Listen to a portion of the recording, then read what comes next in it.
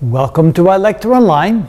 When I saw the next problem on the list, one we're going to talk about now, I was really surprised. Surprised in a way where the length of the written text in the problem was absolutely enormous. I didn't write everything down. It would probably have covered most of the board. So I kind of paraphrased some things and I shortened some things, but essentially the problem was extremely long. It would probably take you 2 or 3 minutes just to read it. And then on top of that, it's a very strange type of problem where you'd sit there and go, I really don't know what they're talking about. Well, let's read the problem, at least the part that I wrote on the board, to see what I'm talking about. It does deal with dipoles and induced current. So we have a special metal S conducts electricity without any resistance. A closed wire loop made of S does not allow any change in flux through itself by inducing a suitable current to generate a compensating flux. The induced current in the loop cannot decay due to its zero resistance. This current gives rise to magnetic moment, which in turn repels the source of the magnetic field or flux. A magnetic dipole of moment m is brought along the axis of this loop from infinity to a distance r, which is much greater than a, where a is the radius of the loop. The magnitude of the dipole's magnetic field is mu sub naught m over 2 pi r cubed. The magnitude of the force between the two magnetic dipoles with moments m1 and m2 is k m1 m2 divided by r to the fourth. And then the question is, the current induced in the loop will be proportional to, and they give you 4 possible answers. They also were nice enough to give you a little bit of a diagram. So here's the loop made of metal S, which has no resistance. It has radius a. There's a dipole that's being brought from infinity down to a distance r. And from that, we can conclude 2 things.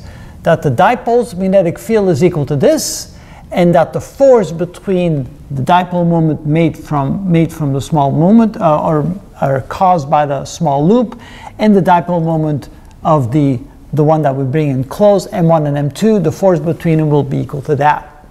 So, that given, how do we determine the induced current in the loop? Well, we just have to go back to our basics. We understand that the induced voltage, remember, the EMF induced,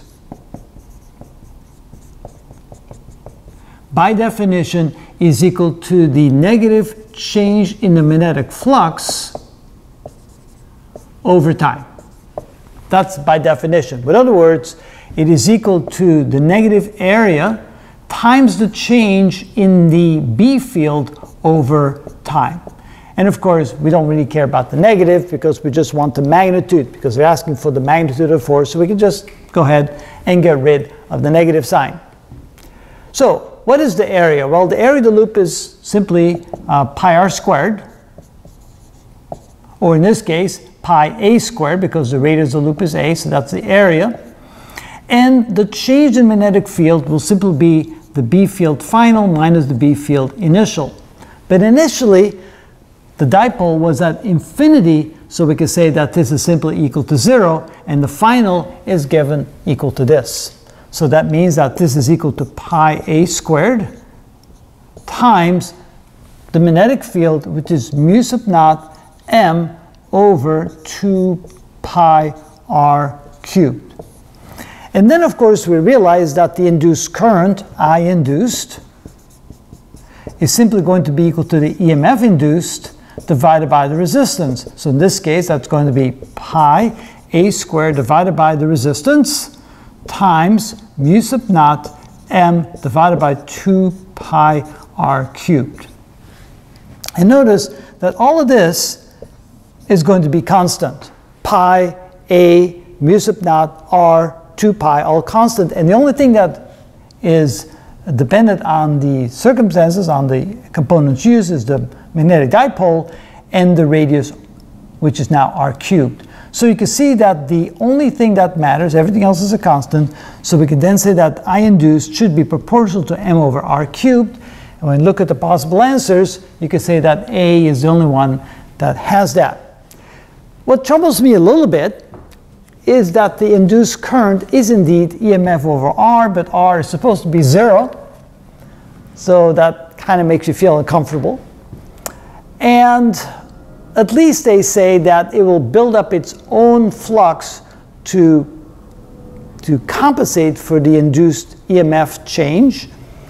So, but again, I'm looking at this problem and I'm going, it's an unrealistic problem. There's no such thing as zero resistance, even though they claim it has zero resistance. It kind of messes us up here.